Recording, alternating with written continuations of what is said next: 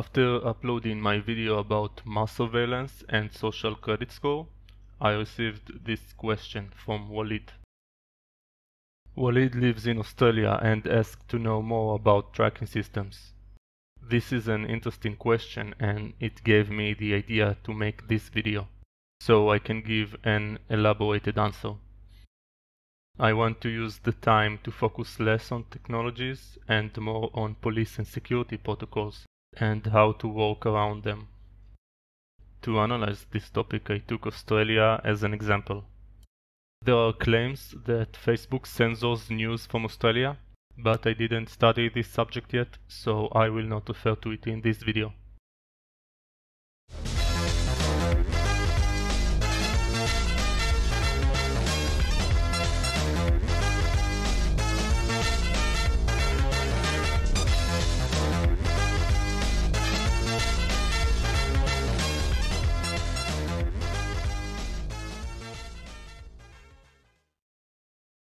A few decades ago, a vast majority of the world's population lived in rural areas.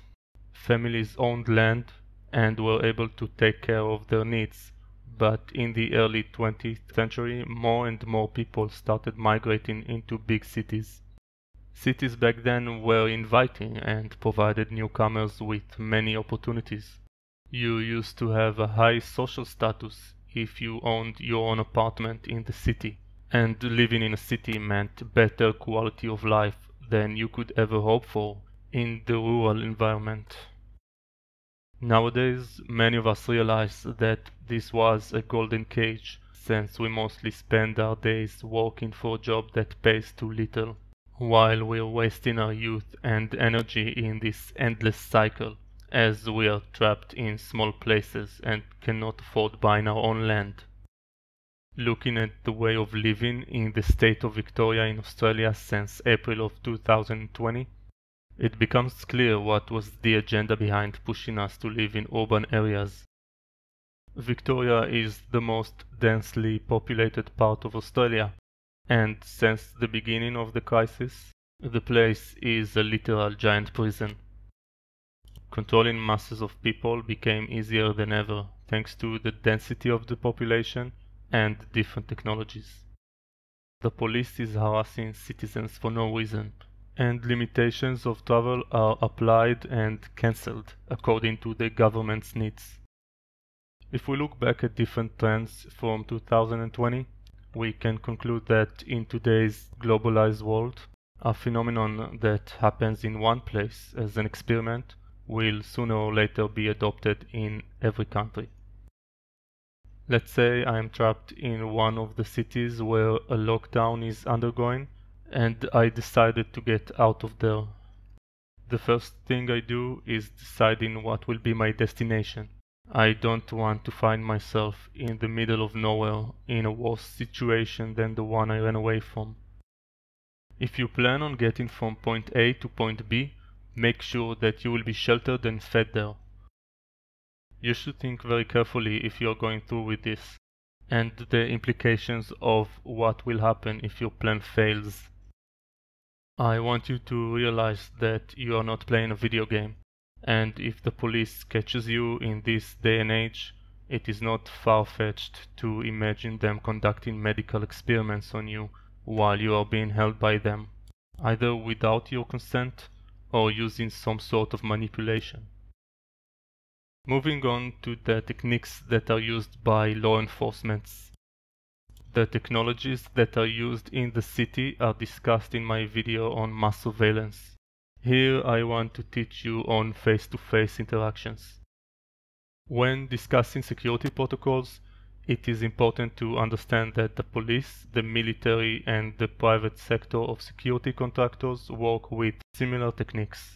But each one of them has to modify their actions according to their jurisdiction, since using more authorities than one is legally allowed to use may result with a lawsuit issued by the victim. The authority you are most likely to encounter is the police, and I make this assumption for the rest of the video. But to cover more scenarios, I also discuss the differences between the authorities later on. The types of observations I want to talk about are static, dynamic, and control room. Each type demands a different kind of preparation when you encounter it. First, let's start with what a static observation point is. There is a stand that is located in a strategic location. For example, it may be a checkpoint on a road that leads outside the city, and it will be populated by one or multiple guards. If it is possible, try to find information about which roads are populated by these checkpoints and try to avoid them as much as possible. Since it is not always an option to avoid checkpoints, you should be prepared with a valid reason for why you must get outside the city, in the case that it is not allowed. Some valid explanations you could use when you encounter a police checkpoint are: your work requires you to do so. You could be delivering food from another city, for example. You need medical assistance or specific medication that is not available in your current location. You are required to assist an elderly person. Some of the reasons will not be enough on their own, and you will be asked to provide documents. This is something to think about, since you could forge a document, and the person who is questioning you will not bother verifying whether this document is valid. But if they do, you will probably get arrested and face legal charges. If you could get a legit document, this is a better option. But if not, be prepared with your story, be consistent when you answer questions, and don't give them information that you were not asked to provide. If you are asked for the reason you leave the city, don't start talking about your destination. Give as little information as required. If you are asked by a figure of authority to show written permission of some sort, shove it in their face with confidence. Try to end this interaction as quickly as you can. Do not joke with the police. They are not your friends, and they are looking for reasons to detain you, so don't give them any. Static observation points cover a small area. The guards may not leave it, and if you run away from them, they will have to report it and stay in their positions. This brings me to the next type of observation, a dynamic one. The dynamic observation is another name for patrol. In a patrol, the guards usually sit in a car and either drive around a predefined route or use this backup to respond to an event. In case the static point meets obstacles handling a situation, the patrol will arrive. If you are driving on the road and they spot you, they may question you about your plans. When that happens, do what you would do in the case of being questioned by the operators of a static point.